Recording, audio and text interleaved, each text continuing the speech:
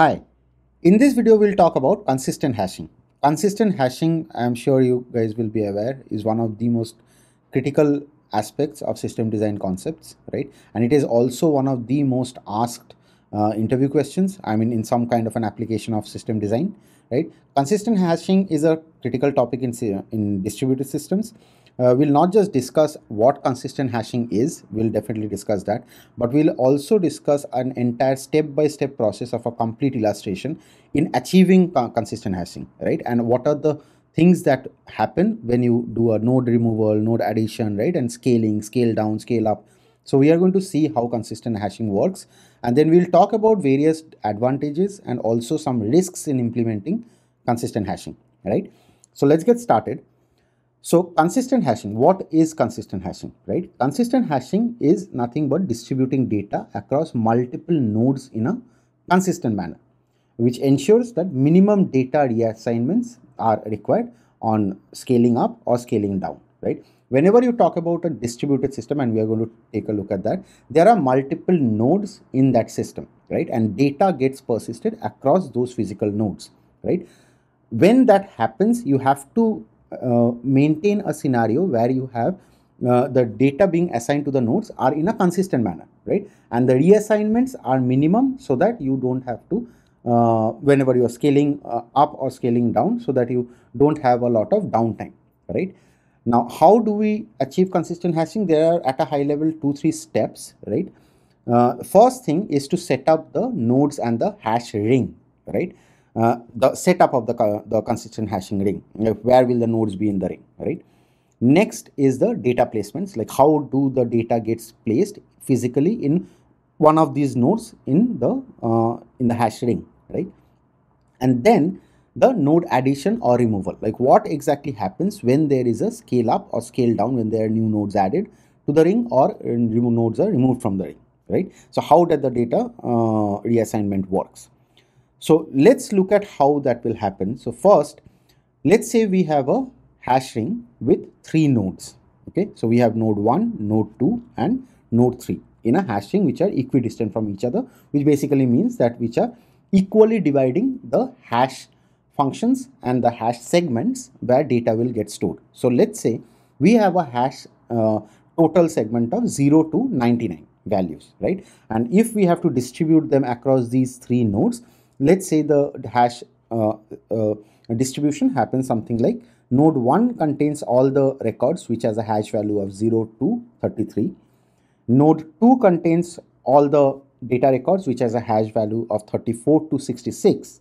And node 3 contains all the data records which has a hash value between 67 to 99. So a total hash data set of 0 to 99. So any record that gets persisted in this data set, in this network, will get assigned to one of these nodes depending on the hash value that gets computed on the placement of the data, right?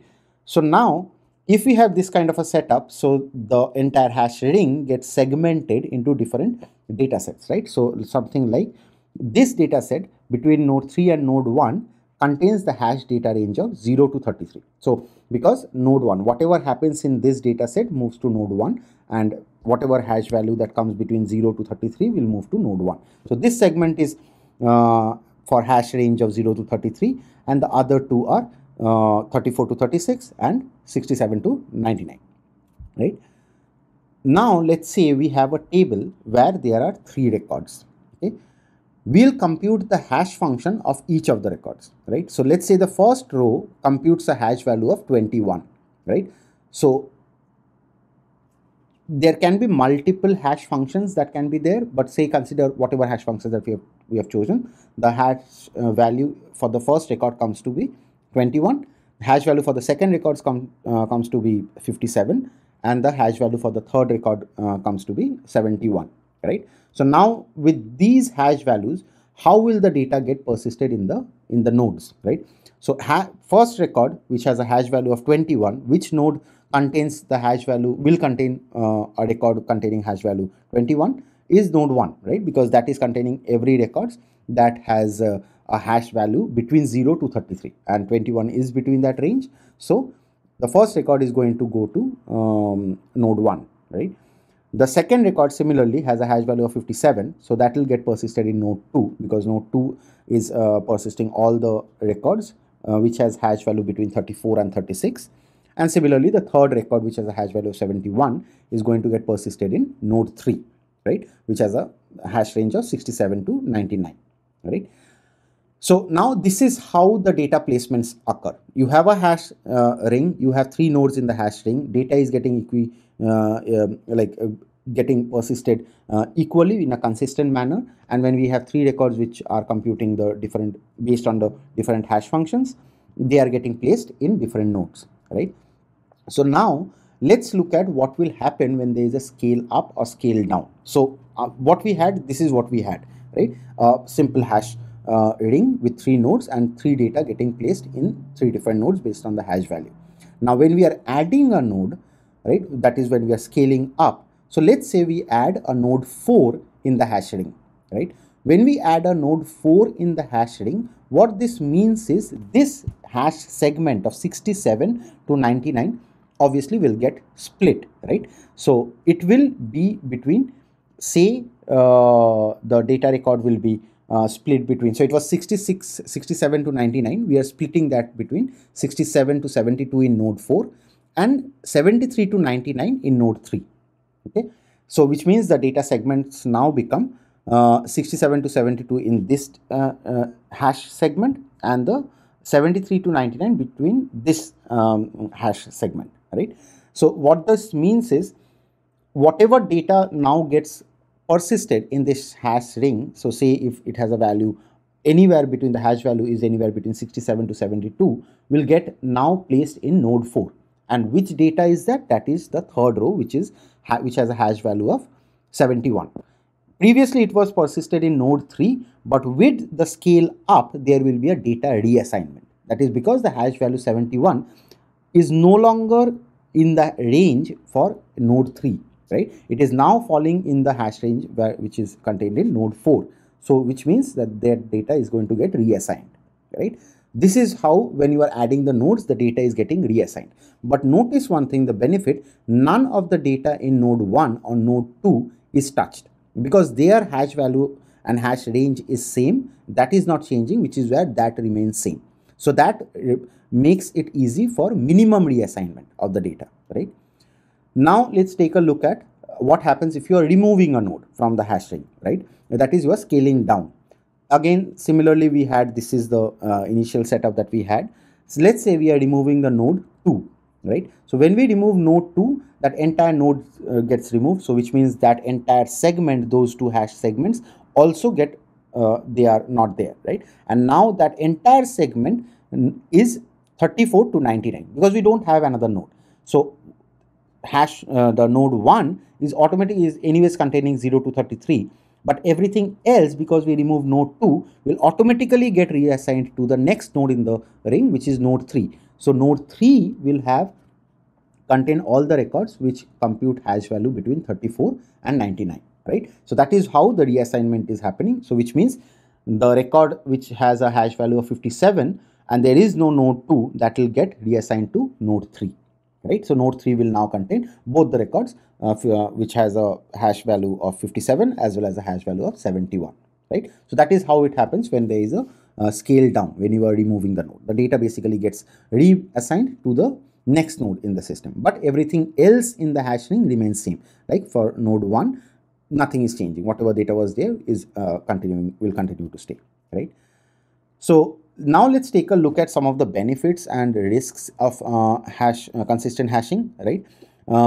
Benefits, obviously you can understand scalability is a major benefit because it allows for easy scaling of distributed systems, right. When a new node is added to the system, it takes the responsibility for a portion of the hash ring, like we saw, which reduces the load on the existing nodes, right. So this approach enables horizontal scaling as the addition of new nodes distributes the data and the workload more evenly across the systems, which accommodates for increased traffic or data volume, right.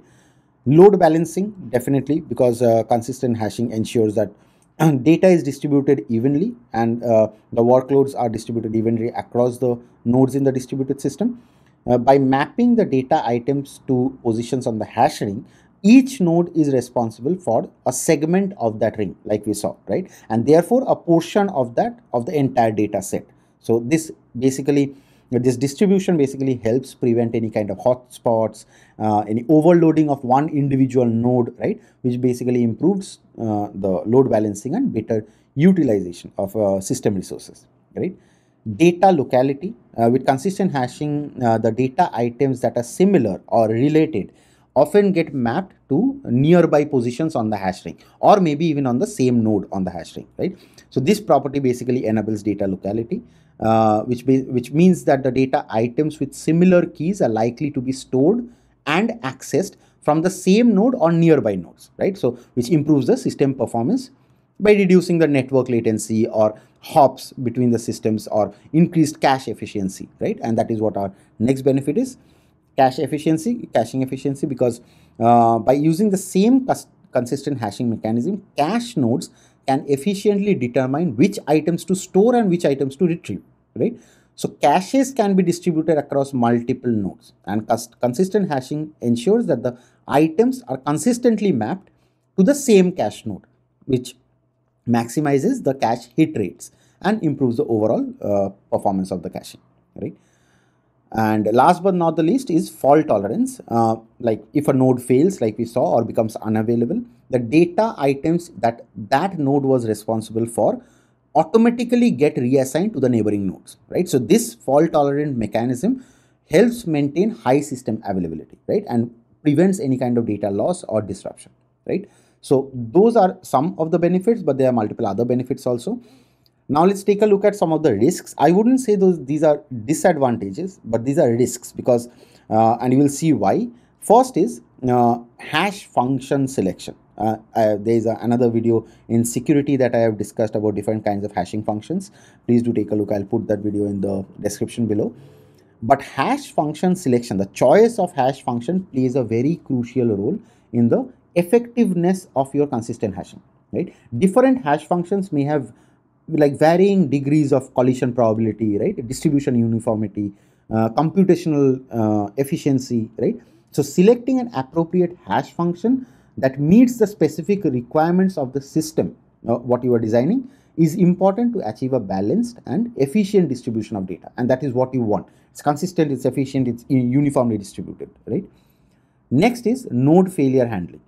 While consistent hashing provides fault tolerance, like we saw, but by redistributing the data upon node failures, the process of redistributing the data can introduce temporary performance degradation, right? Or say increased network traffic, right? If a node fails and its responsibility is reassigned to other nodes, the sudden increase in data assignment or reassignment to those nodes can strain their resources, right? Can impact the system performance.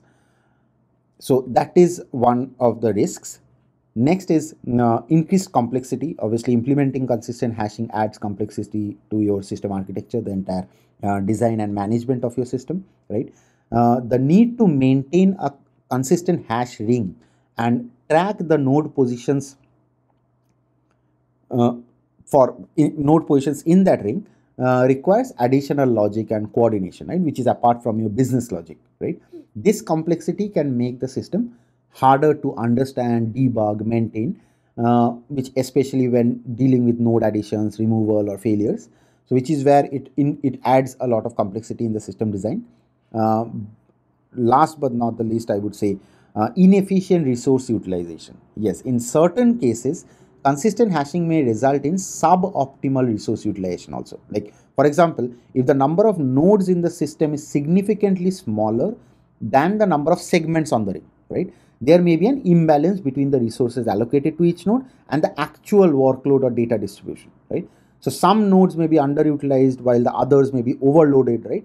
So which leads to inefficient resource allocation, and which again leads to potential performance issues, right? So you have to be very careful when you are designing consistent hashing for your systems, but overall consistent hashing has proven to be very useful, right? And it is also heavily used in the industry, like for example Cassandra, DynamoDB, etc. They all use consistent hashing in the background to distribute their data across nodes, right?